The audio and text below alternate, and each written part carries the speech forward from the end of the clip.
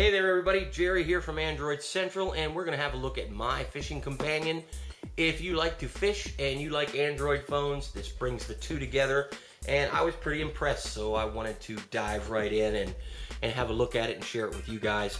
When you fire up the app, you come to this basic landing screen, and you've got 4 tabs across the top: fish, weather, locations, and gear. We'll look at all those individually here real quick.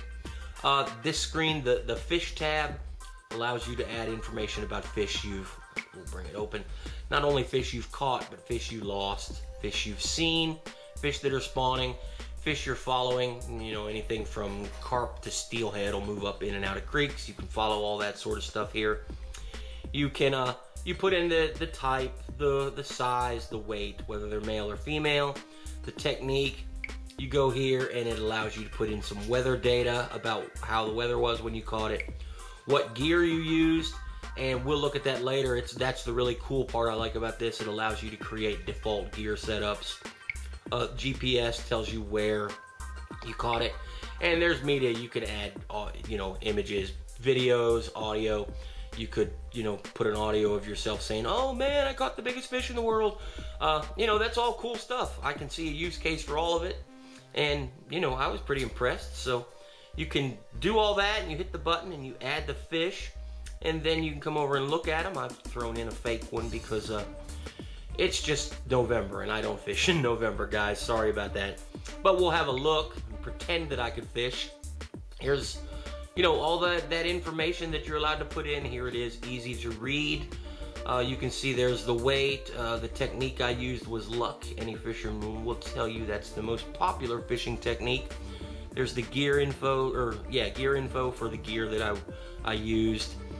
You can share it. You click this button and you can share it anywhere. Google Plus, Twitter, just like any other app that uses the APIs, you can share it throughout. Go back and edit it. If you found you made a typo, you can even hit the map and look and see where you caught it. So that's really cool. Gives you a lot of information about fish you've caught. You got that star here. You can favorite it or unfavorite it, and we'll see what that does. It does, just what you think it would be. There's your favorites. One day, hopefully, I'll have so many fish that I need a way to keep track of them all. And when that day ever comes, or if you're a better fisherman than me, and your database is huge, you can search through it by species or whatever. This part was really cool. View on the map. It shows me the places where I've caught fish. If I'm spending a weekend along the Potomac River, I can see at a quick glance where I've caught fish and where I haven't, and where I don't want to bother with trying again. So that was really cool. Go here to the weather. It's just what you'd expect. There's your local, current weather for the location you're at by GPS. Here's the forecast. Here's what's coming up. If it's a location that you're going to be at all the time, you can add it, and we'll look at that here in a second, but here's a quick way to add it. You can also look up weather for anywhere by zip code, map, location, moon phase.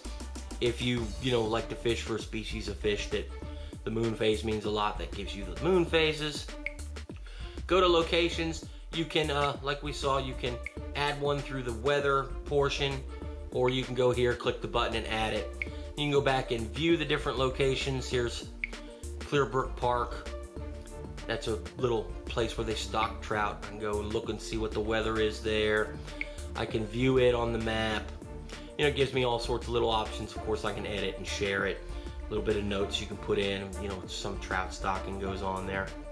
It gives you all your locations listed out, so that's really handy. The latest location, there's where I'm sitting now. It says it's a city. What can you do? I guess it's a tiny city. And you go to gear, and this is the part that really impressed me.